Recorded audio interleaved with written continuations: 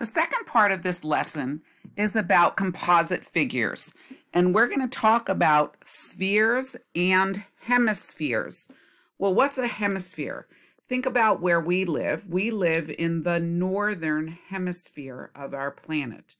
A hemisphere splits a sphere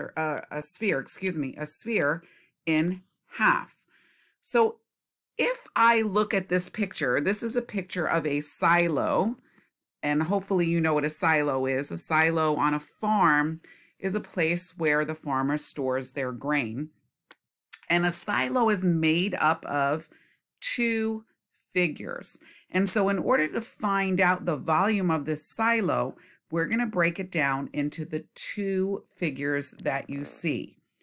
So the first figure that we see is the bottom part of this silo. And what shape is that? That is a cylinder. Plus, the top of that silo is actually a hemisphere, which we just said was half a sphere. So this is our plan, is that we have to find the volume of a cylinder, and then we're going to add to that the volume of the hemisphere.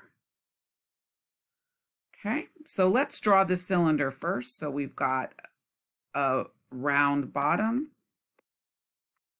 a round top. And what are the facts that we know about that cylinder? Do we know the radius of the cylinder? And yes, we do, because it would be the same radius as the hemisphere. So that is 12 feet. Do we know the height of the cylinder? We don't know the height yet. How could we find the height of the cylinder? I want you to think about that for a moment. Let's go look at the hemisphere though.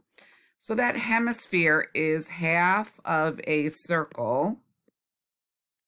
Okay, and what do we know about that hemisphere? We know that the radius is 12 feet.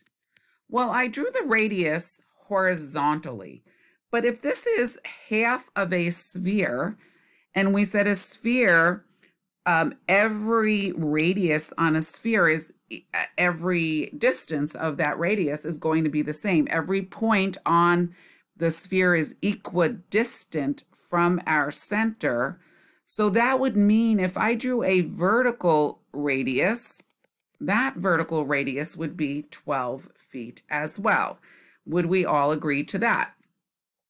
And I'm hoping you say, yeah, Ms. Diller, I agree with that. So I know that my radius here is 12 feet, and I know my radius on my cylinder is also 12 feet. Unfortunately, or fortunately, for a cylinder, what was the volume of a cylinder? It was the area of the base times the height of that cylinder. So volume is equal to the area of the base, pi radius squared, times the height of that cylinder. I don't know that height yet. But what do we know? The height of that cylinder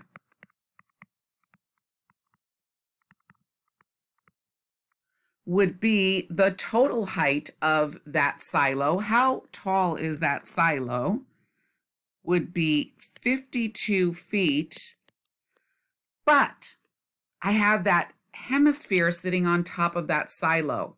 How tall is that hemisphere that's on top of the cylinder? Well, if we look at this picture of the hemisphere, the radius is 12 feet. So the height of the cylinder is going to be that 52 feet minus the 12 feet, which is the radius of that cylinder, which is going to give me a height of 40 feet. So now in my picture, I know that the height of that cylinder is 40 feet. Let's talk about the formula for the hemisphere. We said that a hemisphere is half a sphere. So I would have volume is equal to half the formula for the volume of a sphere. The volume of a sphere is 4/3 pi radius cubed. So now I have the formula for my cylinder, I have the formula for my hemisphere, and I'm going to add that together to get the volume of that silo. Okay, so let's work one figure at a time. We have the volume of that cylinder is pi radius squared times height. So volume is equal to pi. The radius is 12. We're going to square that. And the height is 40. So volume is equal to 12 squared is 144 times 40 times pi. So volume in terms of pi is going to be 5,760 pi feet cubed. And we're going to leave this in terms of pi. So we had our formula, we plugged in our facts, and we're going to leave it in terms, oh, I spelled that wrong, in terms, let me erase that, that's terrible. In terms, sorry about that, in terms of pi. Okay, now let's go ahead and do the silo. We have volume is equal to 1/2 times 4/3 pi radius cubed. So we have our formula. Let's simplify that a little because I'm looking here that I can cross cancel. 2 and 4, the common factor is 2. So now I can simplify that to be volume is equal to 2/3 pi radius cubed. Volume is equal to 2/3 times 12 cubed times pi. Okay, so volume is equal to 2/3. 12 times 12 times 12 is 1,728 times pi. If I add up, 8 and 2 is 10, and 7 is 17, and 1 is 18. Is 18 divisible by 3? And the answer is yes. So I know I can cross cancel. 3 goes into 17 5 times with a remainder of 2. 3 goes into 22 7 times with a remainder of 1. And 3 goes into 18 6 times.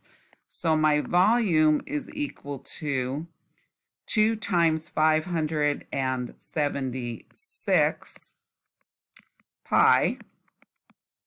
So volume is equal to 12, carry the 1, 5, 1,152 pi feet cubed. And again, we plugged in our facts, and we have our answer in terms of pi. The reason I left it like that is because now I'm going to add those together, and I only have to estimate once instead of estimating twice.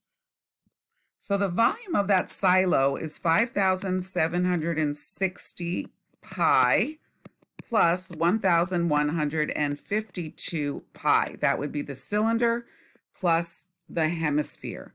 So the volume of that silo is equal to 6,912 pi. I'm going to go ahead now and substitute in my pi using the button on my calculator. And I get that the volume is approximately 21,703 and 68 hundredths feet cubed. Okay, so this is the volume of the silo.